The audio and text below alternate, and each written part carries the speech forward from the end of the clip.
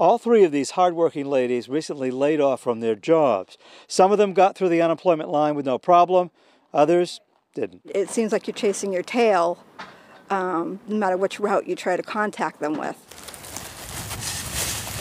Robin Knight got laid off from her manufacturing job on Saturday. She's been calling the Department of Labor's 1-800 number ever since, trying to sign up for unemployment. Yeah, I sat there with my cell phone for like every half hour. I was calling the 800 number and getting the busy signal yesterday, which is outrageous. We checked in with the commissioner of the Department of Labor today. Laura Fortman says the phones being down is a statewide issue, not just affecting the Department of Labor. Unfortunately, under times of stress, all infrastructure shows any flaws or cracks, and I think that's what we're dealing with the phone line.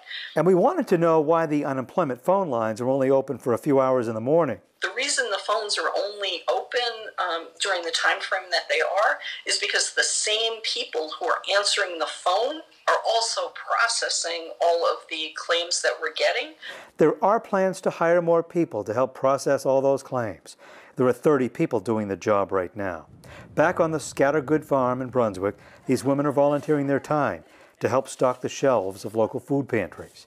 Jamie, laid off 2 weeks ago, got her first unemployment check a week later. Very glad I filed when I filed. Robin is still trying to get her first check. It's scary. I mean, my husband's working, so we're probably better off than a lot of people, but it's still, we live paycheck to paycheck. To make matters worse, the state's phone system is down. The Labor Commissioner telling us to not call that 1-800 number, to actually go online and keep trying that way. We're in Brunswick. Jim Keithley, WMTW News 8.